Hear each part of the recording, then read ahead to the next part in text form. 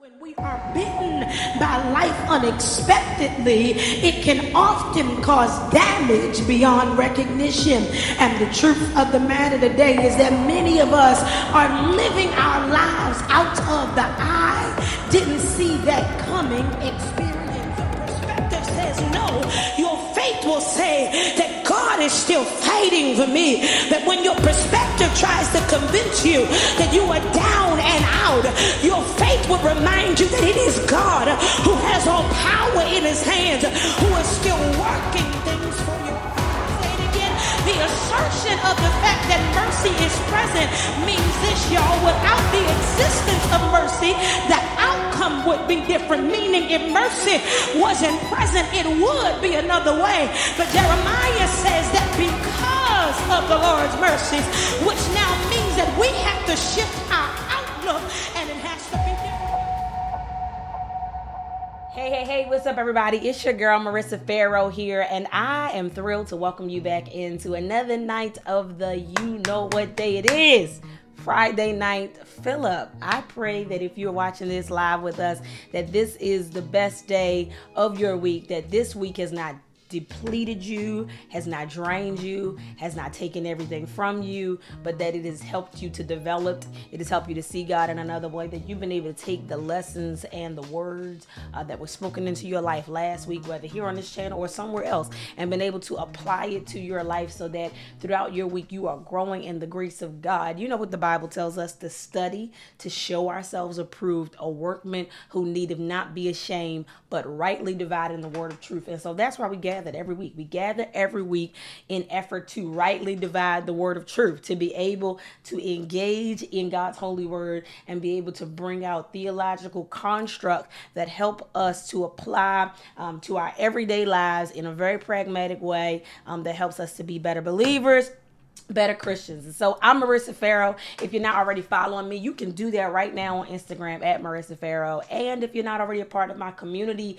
of people who receive inspirational content every day, you can also text me at 443-232-9600, and there you can join a community of believers who gather daily, weekly, and we gather to pray, to inspire, to uplift, to encourage one another. So I'm excited to be here, and even more than that, I'm excited to carry on this lesson from last week, which I tried to promise y'all was not going to turn into a study series, but the more that I have been looking at the life of Abram, Lord knows the more I am inspired, because I believe that in this season of my life, and I believe that for many of you who are watching this right now, we are being called to something. And the funny thing is, this may not even be the first call, right? It may be another iteration of the call, or another exploration of the fullness of that call. And so because we are being called into something, I've been exploring this call to Abram because I believe that it gives us some understanding idea how to operate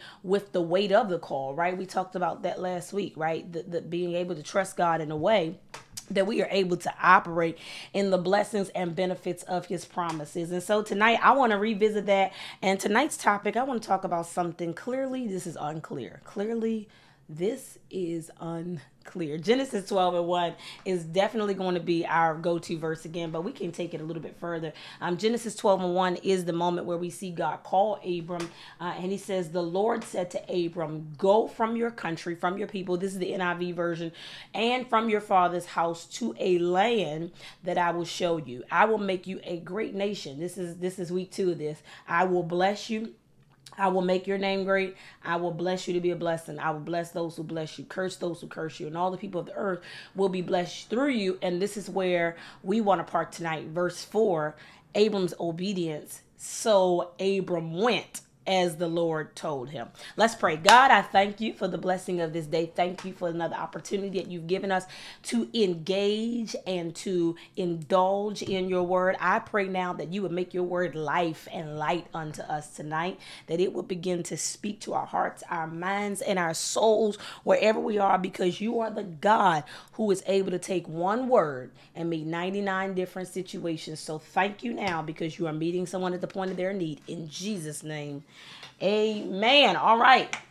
Let's get into it, y'all. Genesis chapter 12. I have been stuck on this. I have been in this in my personal study. I have been preaching along the manner of this text. I have been utilizing it to help me to lift my thoughts and elevate myself even in a season of transition, because even though this is Abram's first call that we can see, at least in Genesis chapter 12, we know that sometimes we got to be able to navigate those callings in life, because to be called to anything is a transition, right? And so to be called into something, or rather out of something, whatever way God is calling you, means that you have to make a transition. And one of the things that I find that we wrestle with in Christendom is transition. It is hard to leave what you know and go into something that may not necessarily be as clear. It is difficult to trust God in transition, right? But one thing that I have come to encourage us about tonight is understanding that there will be a lack of clarity that comes with the call sometimes, right? That every calling is not so clear to us, where God says to us, this is the place that I'm going to send you to. This is the actual address. This is the point. This is the property. This is the person, right? And that becomes the difficulty when trying to discern through and be obedient unto these seasons of our lives. And so Abram is a poster child, y'all, for what it means to be wrestling with a clearly unclear call. And what's so clear about it is God's urgency to Abram, right? And we talked about this last week. Abram is coming from this obscure and this dark kind of history, right? For 60 plus years, he's lived under his family and father's house ruling thoughts and understandings, right? And so they come from this small city we talked about, the Ur of the Chaldeans, in early Mesopotamia, area that was heavily populated by individuals who were pagan and idol worshiping individuals. And so Abram is under a system that he has lived in, one that he has adopted and adapted as his own. And here in Genesis chapter 12, God has a plan for redemption, right? And a redemptive work towards mankind. We talked about this all last week. We just bringing y'all up to pace. And here he goes calling Abram. So in case you jumping in for the first time, you saying, well, Marissa, what does it mean that God is beginning a redemptive work? Well, we know that between Genesis chapter 1 and Genesis where we are now, chapter 12, a lot has taken place. The Lord has created the earth, right? He's created man. Man has fallen in the garden, and all of these things happen. And now God has got to make this understanding with Eve and Adam, right? About the curse that now will exist on mankind because of that fall, right? You know, I will put I will put enmity rather between thy seed and his seed, right? And you will bruise his head and he will crush your heel. You all know the scripture, right? That's found in Genesis. And then God ends up destroying the earth because of a lack of Christian values, and a lack of love and compassion, and a lack of truth that exists in the land, right? And so the Lord ends up destroying the earth. Noah is the man who is tasked and tapped to now bring that assignment into fruition, to now repopulate the earth. And now here comes God again with this new covenant that he wants to make towards mankind, right? So after the earth begins to be repopulated, here comes this man. And here's the reality. We don't really know why God chose Abram out of all of the folk in earth, right? And the reality is that for somebody who's watching this right now, you still trying to figure out why God chose you, right? And for those who have been stuck on why God chooses us, let's be very clear. If that's where your hang up is, you're going to be hung up for a long time, right? Even Moses was trying to figure out why God chose him. He said, Lord, I'm not even the one. I got stammering tongues. I'm not even equipped to really stand before the people and say the things that you want me to say. There are times when I look at Marissa and I think, Lord, Marissa's just a little bit too gangster. She a little bit too Baltimore to be trying to teach the word of God. But for whatever reason, God chose me, right? And so I say that for the person who's been hung up on your calling. We don't know necessarily why God called you, right? We know that God has a plan in everything that he does. And so what I love about the story of Abram is that God approaches him in Genesis 12. We don't see where Abram even has a knowledge of God to pursue God. But for whatever reason, God chose this person who was plucked out of obscurity, out of pagan and idol worship, out of a familial system that is not familiar with the presence and the power of God. And the Lord taps Abram and says, you're the one that I want to choose. You are the one that I want to call. And by the time we drop down to verse 4, right, when the Bible tells us that God calls him in this obscure manner and Abram departed, maybe we can consider the fact that Abram was called because God knew that Abram had a willing heart. And maybe some of the things that we need to begin to consider in our lives is the condition of our hearts. Maybe it is that God sees beyond what you think, right, and what you feel about yourself, and he sees the condition of your heart. He knows that you are willing. He knows that you are yielded. He knows that you are submitted. He knows that you are authentic. He knows that you are a worshiper. And so all of these things come into facet, right? When God created you, right? That's what I love about Jeremiah chapter 1. Before I formed you in your mother's womb, the Lord says, I knew you and I sanctified you. I don't know why I got hung up on that because that ain't even a part of my lesson tonight, but let's dive into this story about Abram. So Abram is in the middle of this call of obscurity. I say that it is an obscure call because anytime God is requesting you to shift without a solution, that sounds obscure to me, right? God is telling Abram, I want you to come from the thing that you have operated in for the last 60 plus years of your life, all the things that you know, all the things that you're comfortable with, your status, your security, your stability. I want you to leave that and I want you to go to the place where I am going to show you, right? But the Lord tells him very clearly, get out. There's no mixed messages about that. He didn't say, at some point, I'm going to need you to come out. He didn't say to Abram, when you get good and ready to come out. No, the message is clear. He says, get out. And one thing about God is that he will give us a clear message. The reality is that sometimes we don't like to hear God clearly. Now, let's back up there, right? God can give you a clear message and it could be your ears that obscure the call. It could be your lack of faith that obscures the call. It could be your lack of vision that obscures the call. When I say obscures the call, I'm talking about it is your belief in what the call looks like that can guide you and direct you into going the wrong way. If you are not willing to trust the insecurity of the secure call that God makes to you, then you can very well miss the opportunity that God is trying to develop in front of your eyes. When God calls us, he don't call us in confusion. He calls us in clarity. Now, here's the part that gets interesting. Sometimes I have found that clear callings can come with confusing questions.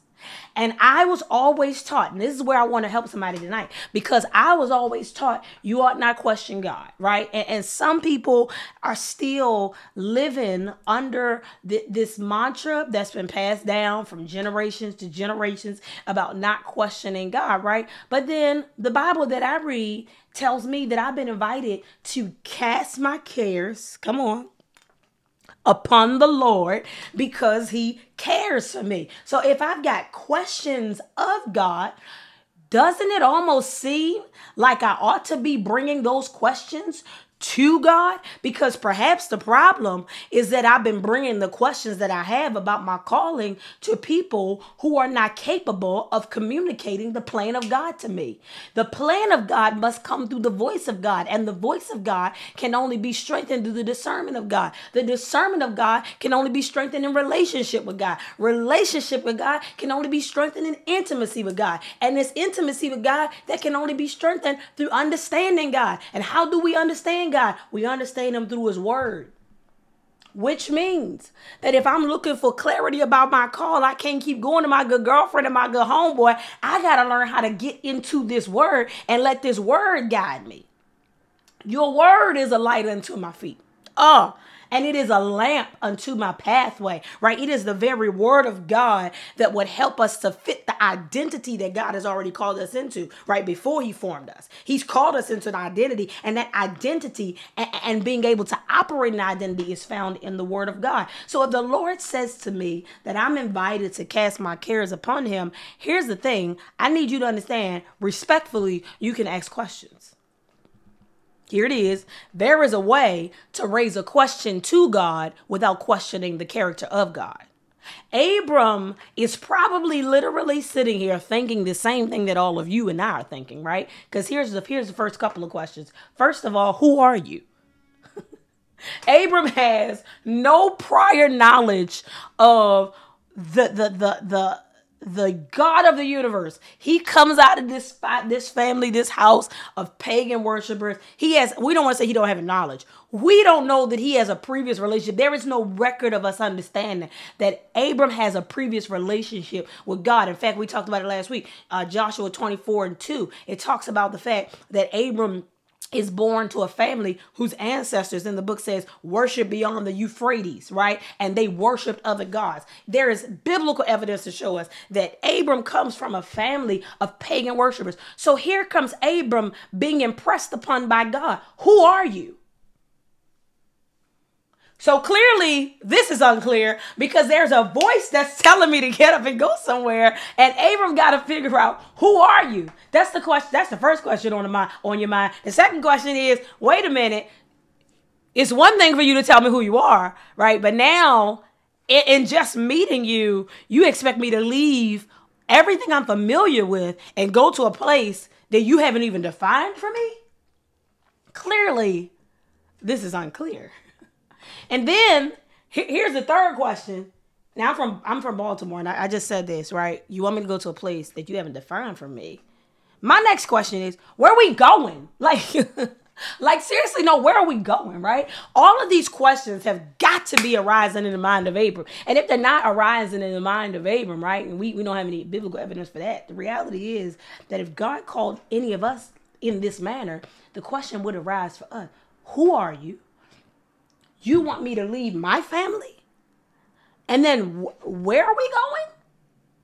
Clearly, this is unclear. And this is where I want to give you a level of comfort, because I think that sometimes we can find ourselves wrestling in the self-condemnation of a lack of understanding of God, or a lack of understanding of how to operate in God, right? And so sometimes we get stuck because we don't know what way to move, and we get stuck because we feel like having questions disqualifies us from being called. But let me just make it clear to you that your questions doesn't make God's calling to you any less clear. There are always going to be questions surrounding your call. The questions are not what disqualifies you from God. It is allowing the questions to keep you contained that will disqualify you or cause you to miss the timing that God has for your life. Verse 4 says, Abram departed.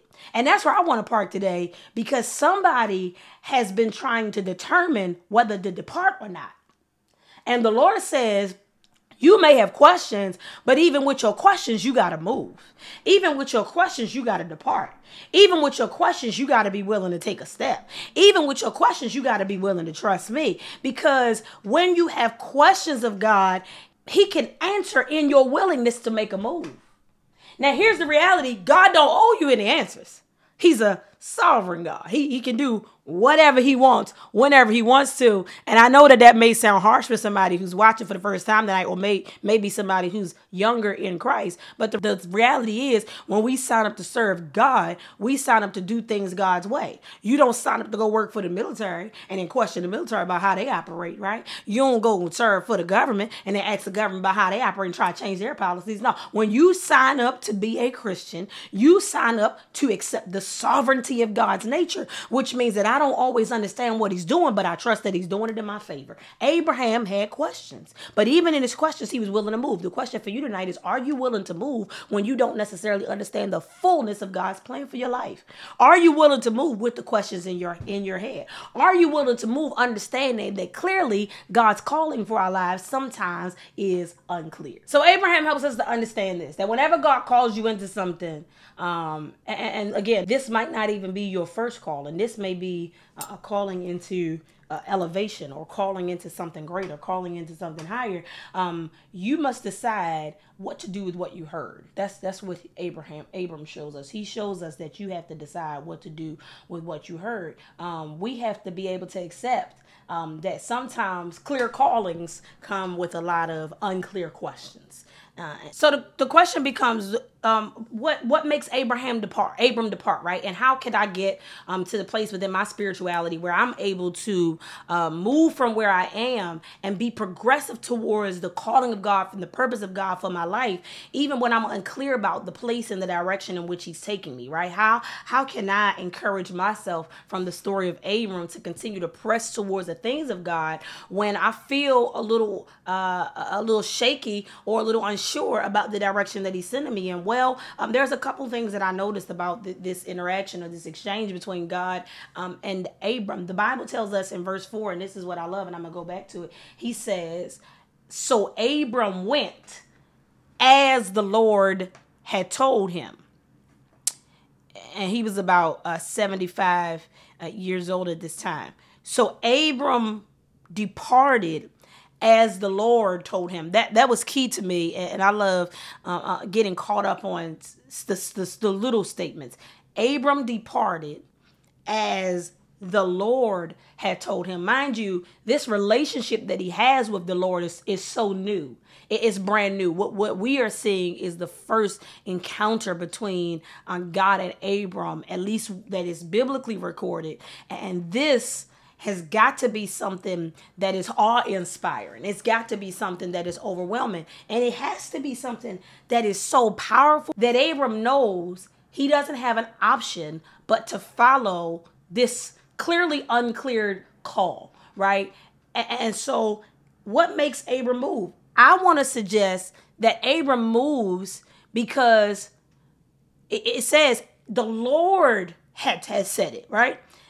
I want you to know that the awesome splendor of God's presence is so undeniable that even if you don't know who he is, by the time God gets through calling you and impressing upon your heart, my sheep know my voice, you're going to know that it's God calling you.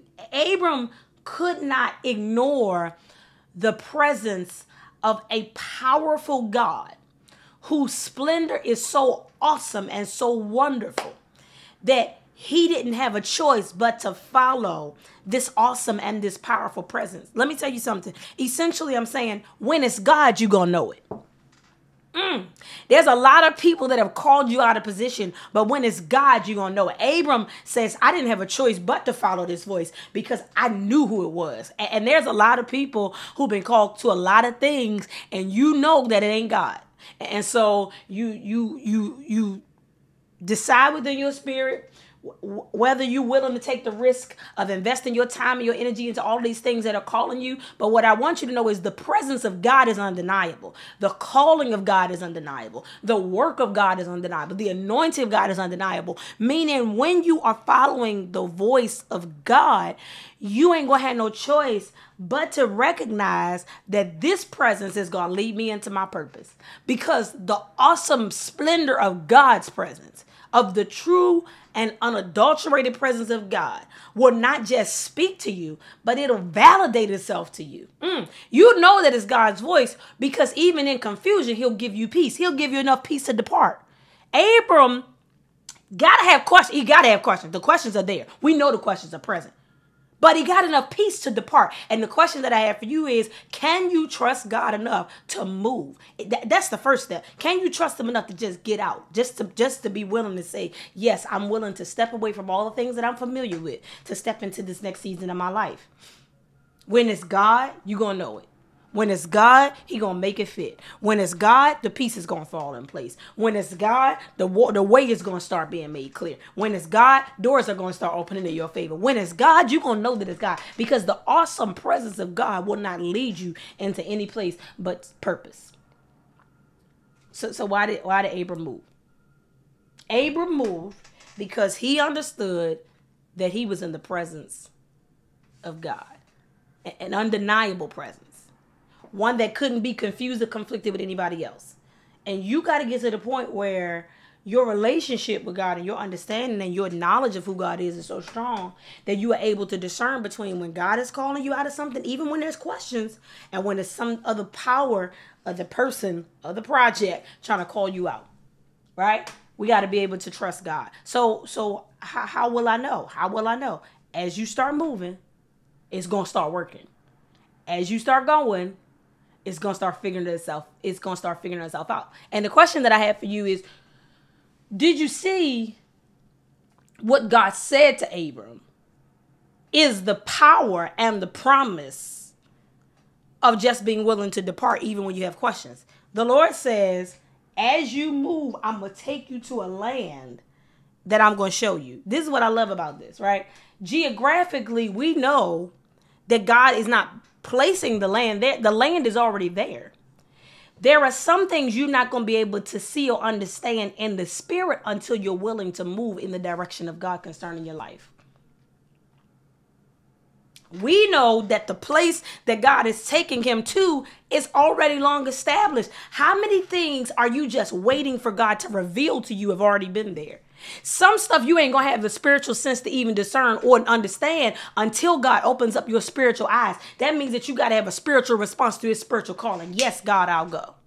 Are you willing to start moving in a direction where God can start making spiritual sense of all of the blessings that he's already had in store for you? Some of us been sitting here wondering and worrying about what we don't have and why we don't have it, when the reality is some stuff is only unlocked in motion. Are you willing to move enough to see God unlock it, right? And here's the thing about spiritual sense. The land can be there all the time, but if you're not tuned in and connected to the source of the blessing, you can mess around and walk right past it. There is a spiritual sense. There is a discernment. There's a spiritual sense inside of you where when you arrive, God gonna say that's the place. When you arrive, God gonna say, now that's the land right there. That's the marker. That's where I was trying to send you. That's the place that I was trying to push you. But there has to be a level of spiritual discernment on the inside to be able to trust that God is not gonna let you miss it. We said this last week. When I trust God, I know that I can trust God enough that he ain't gonna let me miss it. He ain't gonna let me miss it because as I start moving, he's already promised me that he gonna show me the land. He going to show me the place of promise. He going to show me the place where I'm supposed to strike. He going to show me the place where I'm supposed to settle. He going to show me the place where I'm supposed to end up. But there is a spiritual sense that can only be unlocked in your motion and in your willingness and in your yieldedness to the plan of God.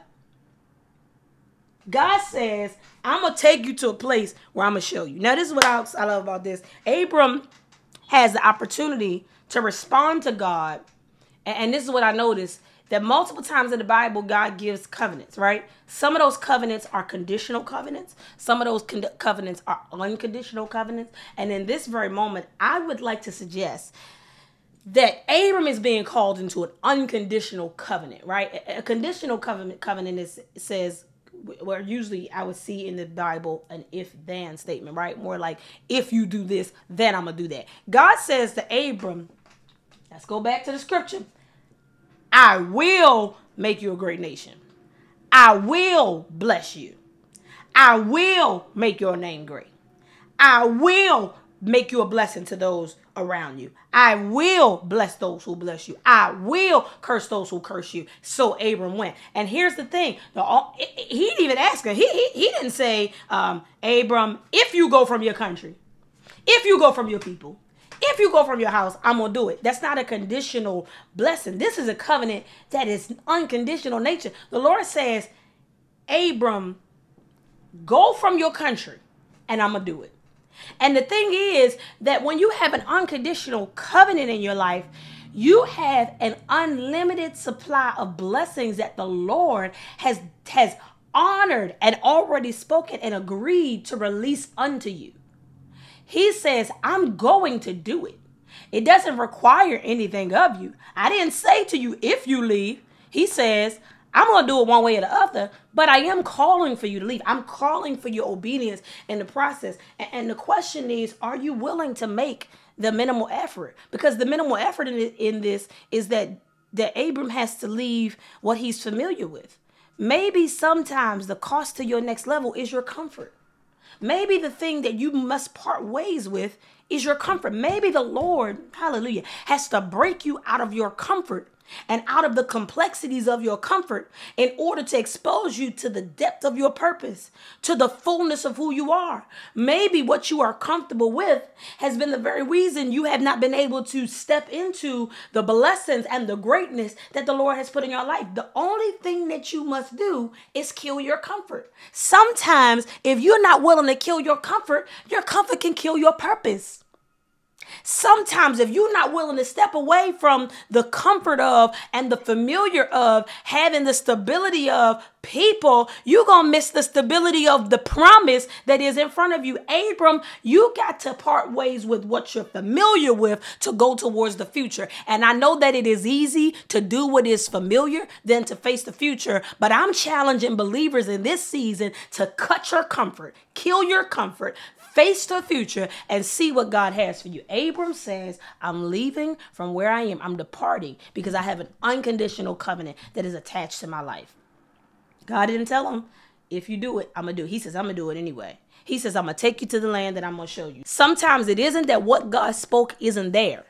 It is that you need a certain level of disconnection, hallelujah, from every distraction to be able to see it. I don't believe that Abram would have been able to see the land still connected to the comforts of his family. I don't believe that Abram would have been able to see the land. He probably would have never even went in the direction of the land had it not been for God telling him, cut ties with your comfort. Sometimes it isn't that it isn't there. Not even sometimes, because every step that is ordained for your life, the Lord has already mapped it out and purposed it out. It's not that it's not already there. It's that sometimes you got to be in a season of unlocking to see what the Lord has already been trying to show you. And that's what I believe.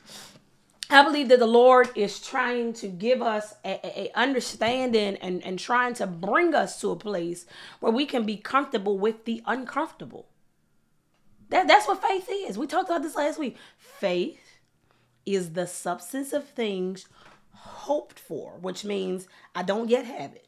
And it is the evidence, it's the result of things that are unseen, meaning I can't even see it yet. Faith calls you to a place of discomfort.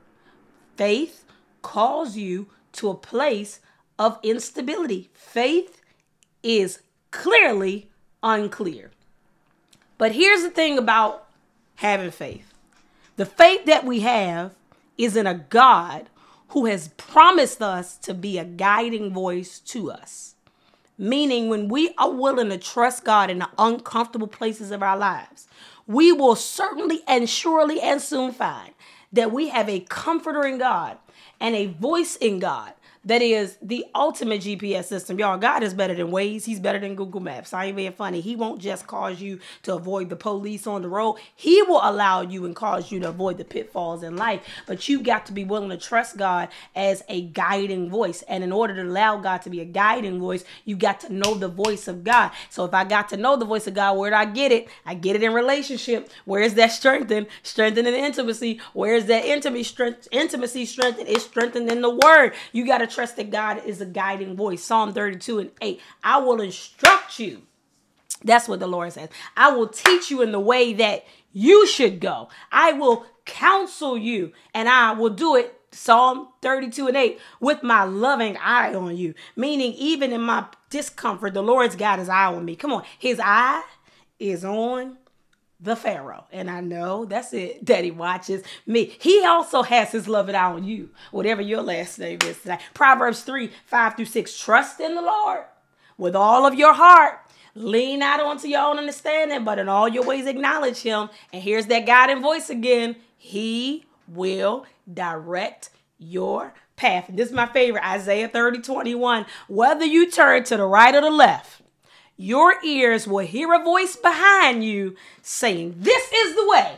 Walk in it. Don't you know that the God who created you has given you an internal ear that is tuned to the frequency of heaven? You can't miss the voice of God if you try. That voice will hearken you in the middle of the night. It will quicken your very spirit. It will wake you up inside. There is a guiding voice that is walking with you. And so there is a statement that I want to give to you, because when you got to trust this guiding voice, you got to ask the question, well, how do I trust it? What do I need to get it? I have a friend by the name of Pastor Jonathan Everett in New Orleans, and I was watching this live the other day, and he said it takes guts to do life, and it's that simple. And I want to give that to you. It takes guts to be able to trust the plan of God concerning your life, moving on the unconditional covenant that God has already promise to all of us, because we too are byproducts of the Abrahamic promise and the Abrahamic covenant, and the covenant that has been given to Abraham. We supposed to be blessed because of it. That's what the Lord tells Abram. He says, hey, when you're willing to do what I've asked you to do, or rather what I have called you into, right? He says, when you're willing to make that departure, when you're willing to kill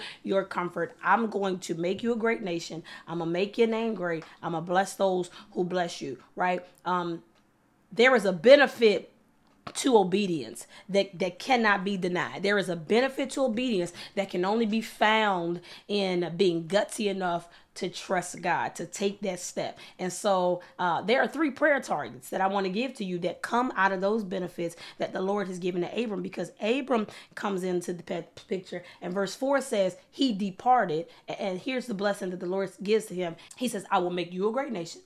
I will bless and I will make your name great. I'm going to make those around you be blessed because of you. Then I'm going to bless those who bless you, curse those who curse you. And the Bible says, and all the family of the earth shall be blessed through you. And then the Bible says, Abram departed. So the promises of God that we are entitled to, that are a part of this Abrahamic covenant that we also are recipients of, are the 3 prayer targets that I want to give to us tonight. God, in my obedience, God, in my departing, God, in my willingness to cut ties with my comfort, God, with me understanding that clearly this is unclear, that I can raise a question to you without questioning your character. These are the 3 blessings that you have already given to us in an unconditional manner, and these are my prayer targets. So as I depart, I pray that you will honor my obedience. This is what he says to Abraham. He says, I'm going to bless you. That's a personal blessing. God, give me a personal blessing.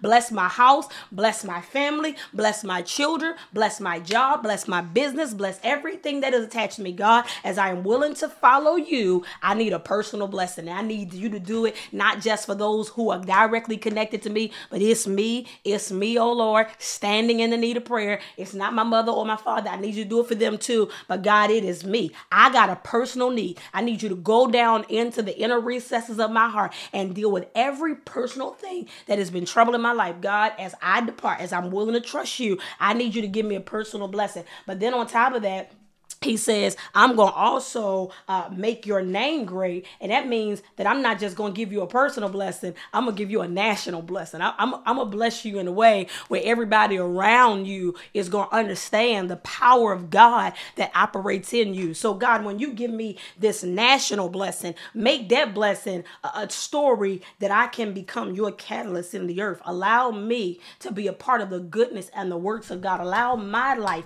to be a light unto others, that because I trusted you, that they too can trust you. So God, when you bless me to lead others and to show others the goodness of the Lord, I pray that you would also bless them. He says, I'm going to make you a national blessing. But then he says, all the families of the earth are going to be blessed through you.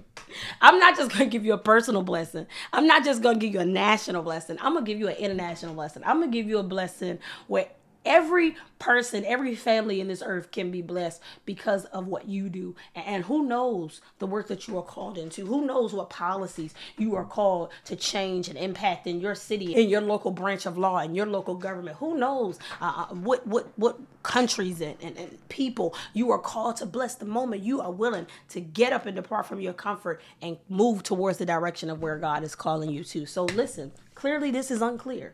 The calling of God is unclear. The transition of God is unclear. You're going to have some questions in the call, but guess what? That does not give you the right to negate the responsibility to depart when God calls you. Abram, he's our poster child, that if you depart, if you are willing to cut ties with your comfort, if you're willing to trust God in the call, and even in the instability of the call, that God will give you a personal blessing. God, I pray that you will bless me. God will give you a national blessing. Bless those who are directly connected to me. Then God, give me an international blessing. Help me to be a blessing to people that I may never know, I may never see. Listen, that may be where you are. This might be your season of transition. You might be struggling with being called into something new, something bigger, something greater, something that doesn't look like where you already are. But guess what? Tonight, I want you to know it's going to be all right, because clearly it's unclear. Let's pray. God, I thank you for the opportunity that you've given me to speak to somebody's heart, mind, and soul this week. I pray that you would cause them to be made better because of the power of your word and because of this opportunity that you've given us to come together and to rightly divide your word. Now, God, speak to our hearts, Holy Spirit, as we carry this word with us through this week. I pray that you would save someone, heal someone, bless someone in Jesus' name. Amen. Listen, everybody. This has been week number 4, and I can't wait to get back for week number 5. If you're watching this right now, and we are in there, and you still got a little bit of time, if you're in Jacksonville, to make it down to Bethel Baptist Church. My big brother, Pastor Rudolph Waldo McKissick, won't he? Y'all already know I'm excited. I'm going down there tonight. I'm excited to be down there with him and my sister, Pastor Kim McKissick. And this is going to be a fantastic weekend. So, hey, I pray that you make the most of it. And you already know how we do here. If you like it, share it. If you love it, show it. And if it's been transformational to you, I need you to pass that blessing on to somebody else by giving it and being a witness to somebody around you. Until I see y'all next week, hey.